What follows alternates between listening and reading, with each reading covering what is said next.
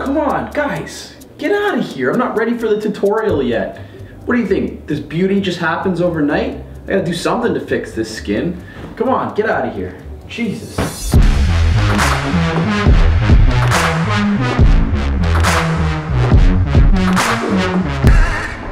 What's up, ladies and gentlemen? Welcome back to the channel. For those of you who are new, I'm Daniel. Hit that subscribe button so we can, joke around more, do some awesome tutorials, and just be friends. That's all I want. Anyway, today we're talking about some skin retouching techniques. Now, I know this would normally be like a Workflow Wednesday kind of deal, but it's a little bit more advanced and something that a lot of people who watch this as portrait photographers might want to know how to do, so I thought, let's spend a little bit more time on it. Now, the goal with this is to show you how to properly touch up a face from a portrait you've taken. You've seen those portraits online where like the woman's skin looks immaculate, and that's just unrealistic. Nobody's skin is perfect, and that's what I'm trying to get at here. There's a way to touch it up without making it too over the top and like, those like face-tuned photos where the girl looks like she's literally made out of plastic.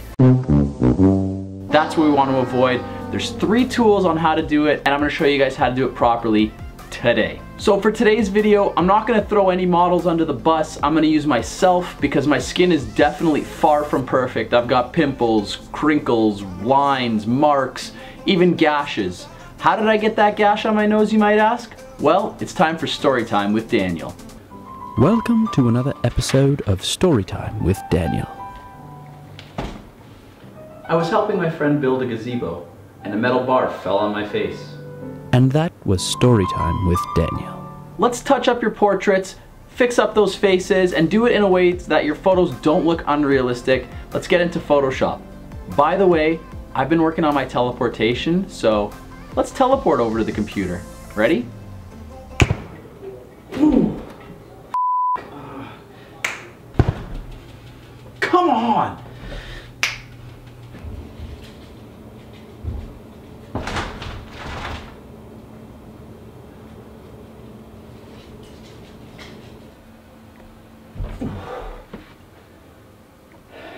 Forget it, I'm done.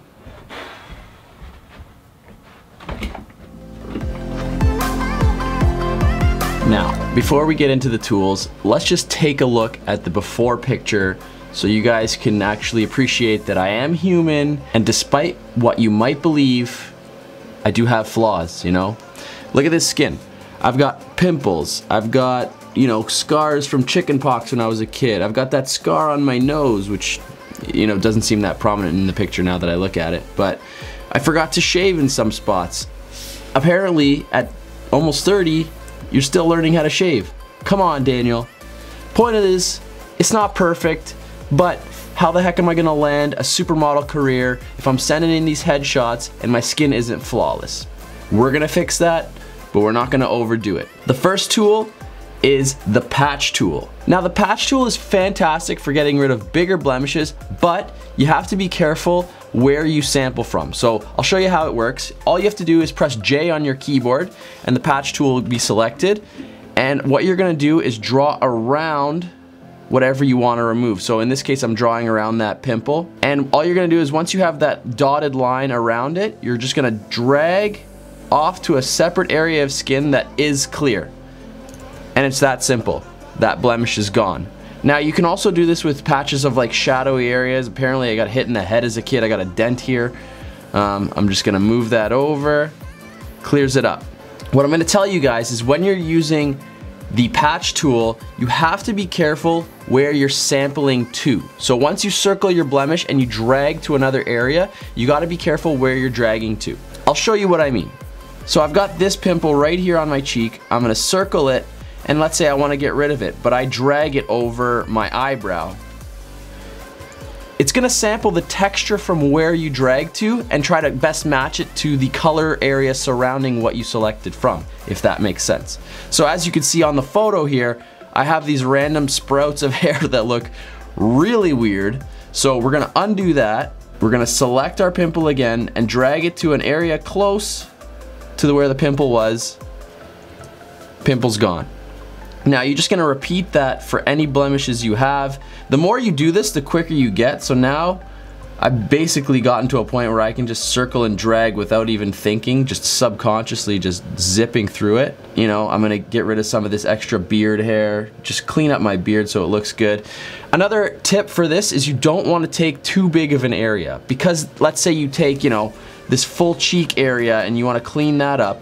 Wherever you drag it to, the chances of you getting a nice, even, clean patch are gonna be very rare, and as you can see here, it kind of squishes my face and the texture looks really weird. So you want to work in smaller areas. And also, when dealing with the patch tool, sometimes you'll get jagged edges. Undo it, try dragging to another sample area so that you can clean that up. Now I'm just gonna get rid of this scar on my nose. Easiest way to do that is to just select the scar and then just go down the bridge of the nose just a little bit. Boom. Scar is gone. It's like nobody even hit me in the head with a metal beam. I've got like a little chickenpox scar on my temple, gone. Little chickenpox scar on my forehead. Little bumps and bruises, get rid of those. Just clean it up. Oop. There we go.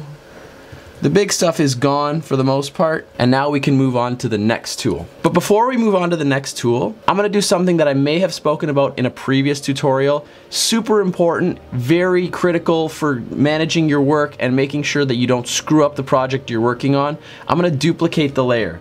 Command or Control J creates a new layer on top of the layer you're already doing. Every time you go through a step, just Control J or Command J, create a new layer. This way you're working off something fresh. If you make a mistake on that layer, you can just delete it and go back instead of having to go all the way back to the beginning.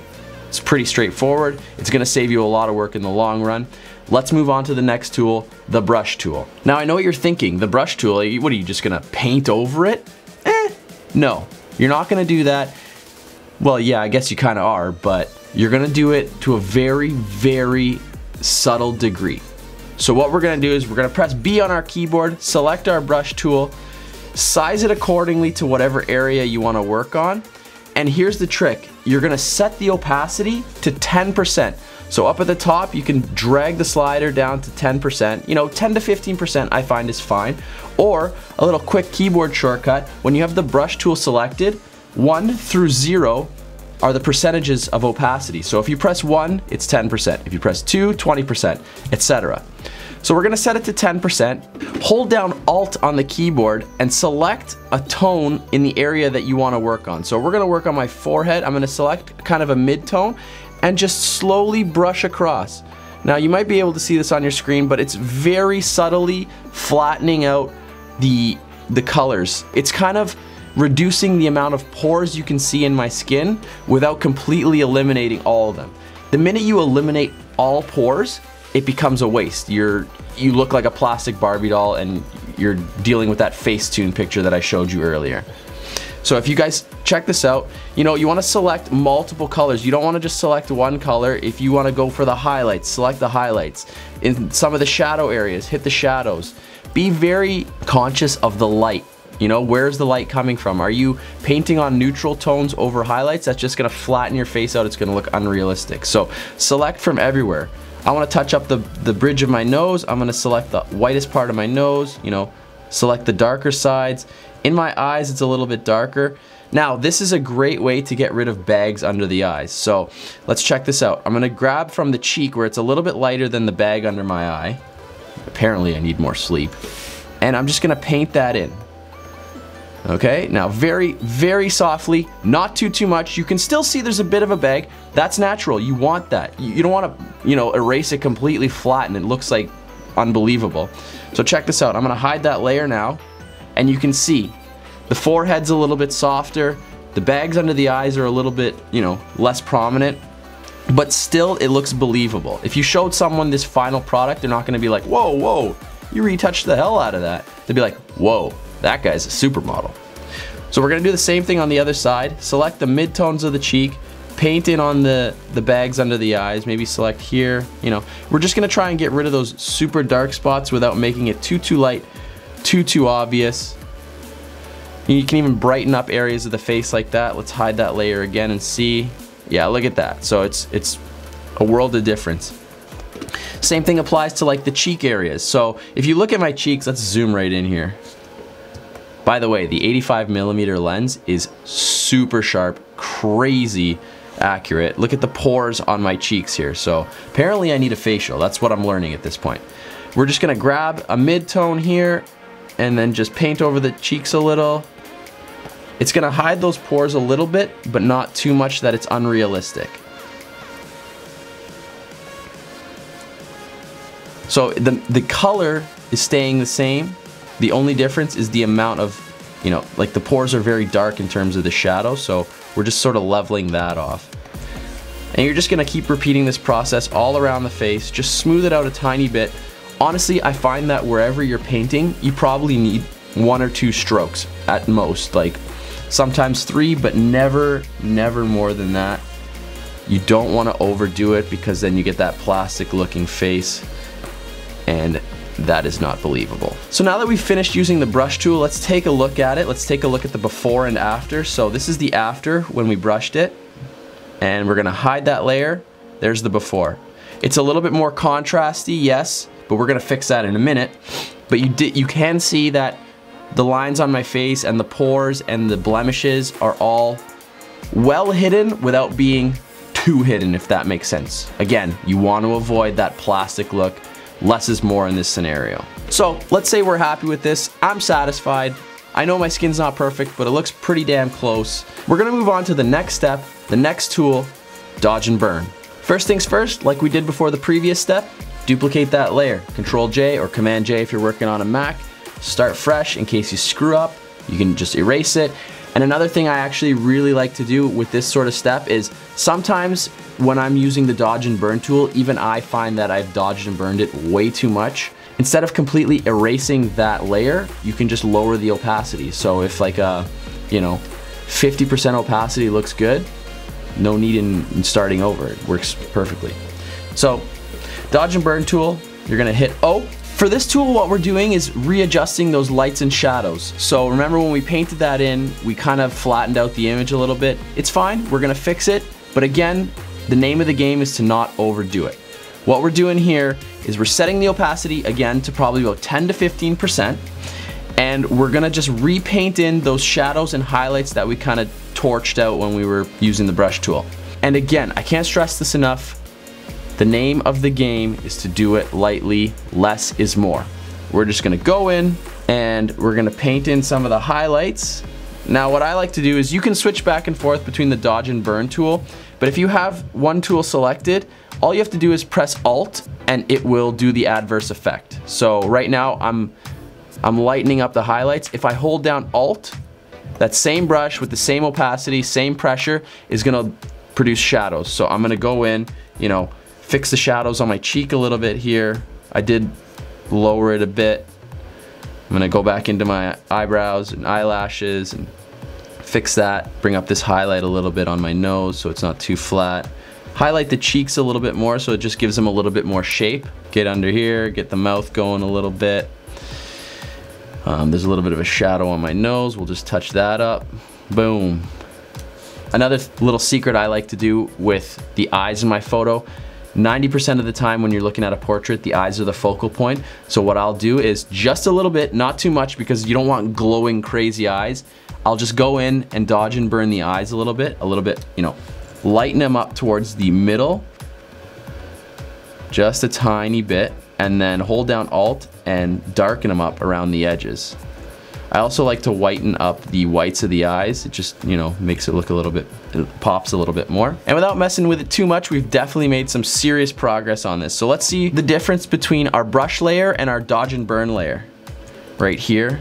So you can see we've just added a little bit more shape back to the face. Haven't changed anything. If you were to show someone this portrait and they were looking at me, they wouldn't think that too much was done to it. That's clutch because you don't want them saying like, why do you look like a Ken doll in your picture and in real life you're full of pimples. So just touched up a little bit, brought out the shape of the cheeks, which we flattened out earlier by using the brush tool. And let's take a look at the difference between our final product and our original. So we're gonna hide all the other layers. So there you go. It's a lot darker, a lot more pimples, whereas our final product is smoother, but still not too smooth that it's unrealistic. Now, to wrap it up, guys, again, the name of the game is being subtle. Don't go too crazy with it. It's very, very easy to ruin your photos doing this, but if you can be subtle, it's gonna take your portraits to the next level. And if you haven't seen my tutorial on how to sharpen your images in post, this is a great time to do that as well, using the high pass filter. I'll link that up here. You guys go watch that video. If you can use these two in tandem, I guarantee you your portrait photography is gonna be next level. People won't even be able to compete. Be like, where did you learn this? How did you become a pro overnight? Well, you've got the secrets. If you liked the video, if you thought it was helpful, hit that subscribe button, like the video, comment down below. Even comment down below if you think I did something wrong or you do something differently. I'd love to hear it. Make sure you're subscribed and I will catch you guys in the next video. Love ya.